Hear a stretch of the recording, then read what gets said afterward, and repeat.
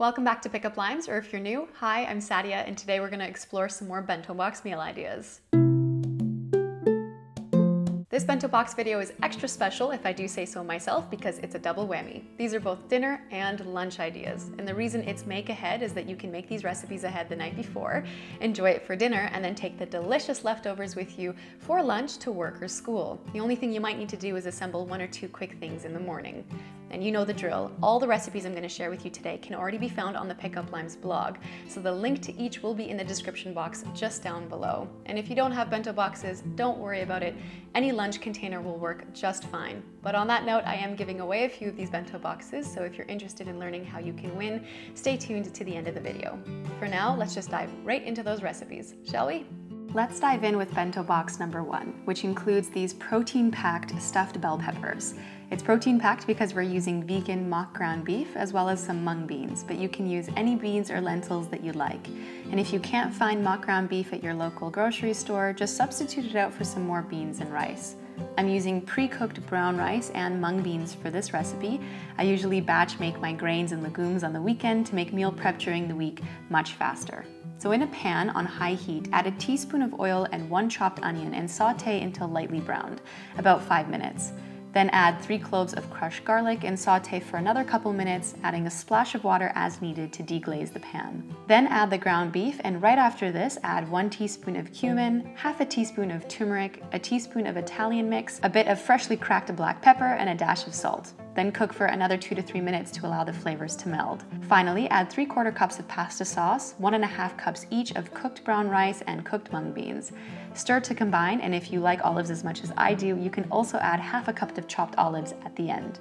Now to the bell peppers. Cut 6 of them in half lengthwise and discard the seeds and membranes. Sprinkle the insides with a little bit of salt and then stuff the peppers with the rice mixture and place it in a baking dish. Bake it uncovered in a 350 Fahrenheit or 180 Celsius oven for about 30 to 40 minutes depending on how roasted you like them. The bell peppers should come out slightly charred and smelling delicious. Now comes the garnish. I used diced red onion, fresh cilantro, avocado slices, and chili flakes, but you can use hot sauce too if you prefer. It makes for a wonderful dinner and equally amazing leftovers. I'd only recommend that if you do add avocados to slice it up fresh in the morning before taking this lunch on the go. Now with dinner, I serve this easy to make mung bean and spinach salad with a sweet citrus vinaigrette. We first make candied walnuts by dry roasting 1/3 cup of walnuts on medium-high heat until it's lightly browned. Then drizzle on a teaspoon of agave syrup or maple syrup, stirring for another 15 or so seconds, and then remove it from the heat. To a bowl, we're going to add 2 cups of spinach, a shredded carrot, half a cup of cooked mung beans or any other beans that you prefer, some cucumber slices, and then top it with the candied walnuts. For the dressing, we just mix together the juice of half a lemon, 1 tablespoon of olive oil, a teaspoon of agave syrup, and a teaspoon of apple cider vinegar. Now for the bento box to accompany the stuffed bell peppers, I just added in some fresh strawberries and blueberries, as well as the salad that you can prepare the night before. Just make sure that you serve the dressing on the side in this case so the salad doesn't wilt. So that's the conclusion of dinner number 1, or make ahead lunch bento box idea number 1. Moving on to bento box idea number 2, we begin by making this spicy garlic wok noodles with stir-fried veggies and tofu. And don't worry, if you don't like it spicy, you can leave it out, it's still going to be delicious. Now for this recipe, I used pre-seasoned tofu strips, but you can make your own or just omit it if you prefer. After slicing about 250 grams of mushrooms, I added it to a pot on high heat with about half a tablespoon of oil. You'll see that the mushrooms are going to start to release a lot of moisture, so after about 5 minutes, you can turn the heat down to medium-high and let it cook until most of the moisture is gone. In the meantime, chop 1 medium red onion, mince 4 cloves of garlic, slice 1 carrot, and cut a large bell pepper into strips, or 2 medium-sized bell peppers. Finally, break half a head of broccoli into bite-sized florets. One side note, for this recipe, we'll be using soy sauce and an Indonesian sauce called ketchup. It's like a sweet soy sauce and can be found at most Asian supermarkets, but if you don't have it, just substitute it out for more soy sauce instead. Now back to the pot. When most of the moisture is evaporated from the pot, add the onion, tofu, and garlic and saute for 5 minutes. While this cooks, prepare the wok noodles according to the package directions. And then returning to the pot, we can add the remaining veggies and saute for another 5 minutes. When the noodles are ready, drain it and rinse it under water to prevent the noodles from sticking to one another.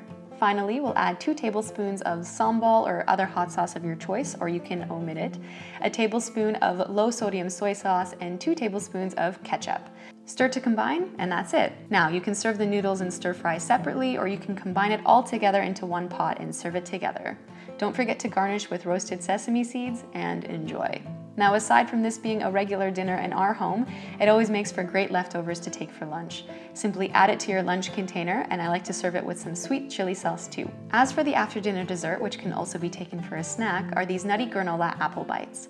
Really simple to make. Just slice an apple into wedges, layer on a nut butter of your choosing. I used roasted hazelnut butter, sprinkle on some cinnamon, and dip into your favorite granola. I used my homemade granola, I'll link it for you below, but store-bought will work too. Then drizzle on some dairy-free dark chocolate that was melted in the microwave.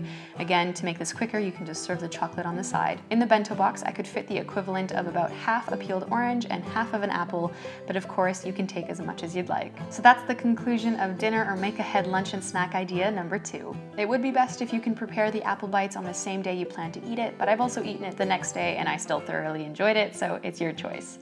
Finally, let's move on to bento box idea number 3. This is a dinner and lunch I've been gravitating towards a lot lately. It's a roasted cauliflower and roasted potato hummus wrap. We start by cutting 3 medium potatoes into 1 centimeter cubes so that it's finished cooking at the same time as the cauliflower. Then we break apart half a medium head of cauliflower into bite-sized bits. Add this to a baking dish and toss in 1 tablespoon of oil. And after it's coated, you can add a teaspoon of garlic powder, a teaspoon of onion powder, half a teaspoon of paprika powder, and some salt and pepper to your liking. Then bake it in the oven at 400 Fahrenheit or 205 Celsius for about 50 minutes, stopping on occasion to stir. When it comes out, you'll see it's nice and crisp and it's reduced a fair bit in volume. To assemble, just spread some hummus onto a whole grain wrap. For homemade hummus recipes, I'll leave them for you in the description box below, or just use store-bought.